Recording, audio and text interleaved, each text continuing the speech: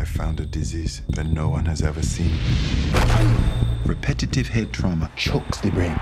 Knowing what we know today in science, centuries of work by very intelligent people, there is no justifiable reason whatsoever why any child under the age of 18 should continue to play the high-impact, high-contact collision sports. The big six are American football, ice hockey, mixed martial arts, rugby, boxing, and wrestling.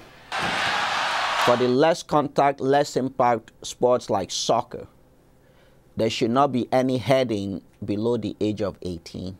18 is when you become an adult, when your brain becomes fully developed.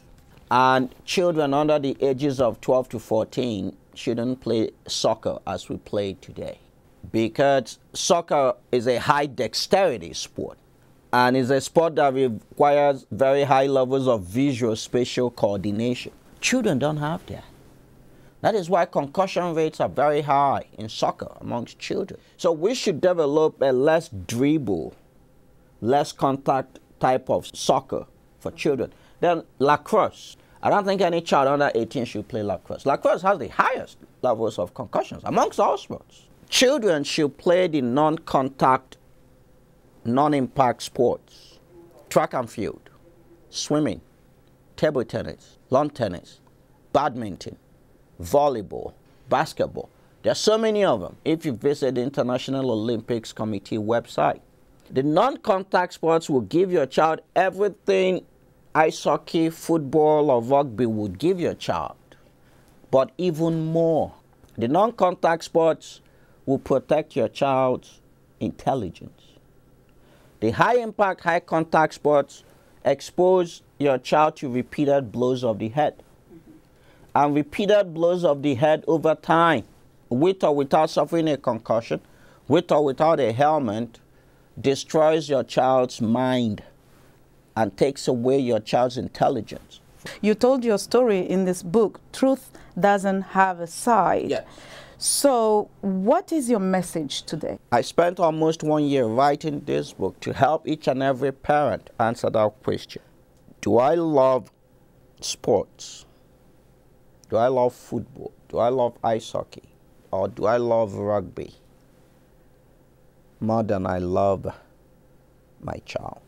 Easy question to answer. No sports will supersede the love of a parent for their child. Yet, you see how some children will have that passion. I want to play American football. I want to play rugby. You know, if we come back to football, just very briefly, are there some positions within the game that are less dangerous, or are there some ways that children can play but can be protected better? We cannot make football safe. Thank you for what you've just said.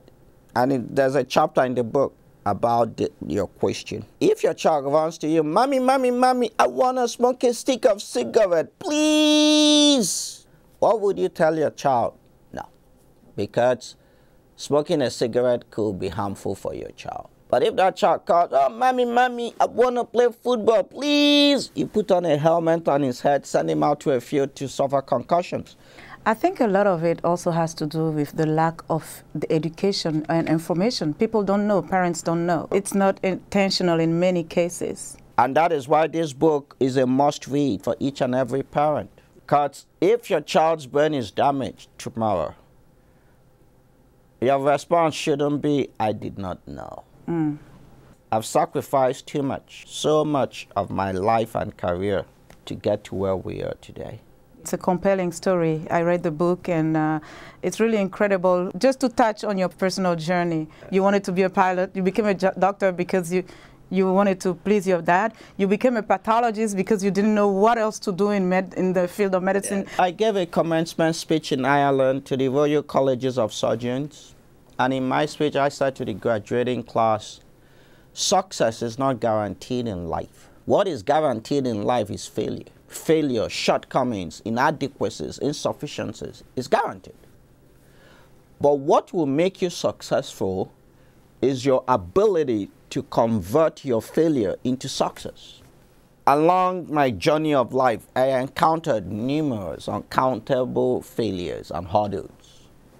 So what I did was I embraced those failures, it's okay, but turned them around and created successes from them, created value from them. So the message is, no matter who you may be, where you are, you fail. It's okay to fail. Don't beat up on yourself. Embrace it. Walk with it. Turn it around. That was all I did at various stages of my life. I would fail. I'll embrace it.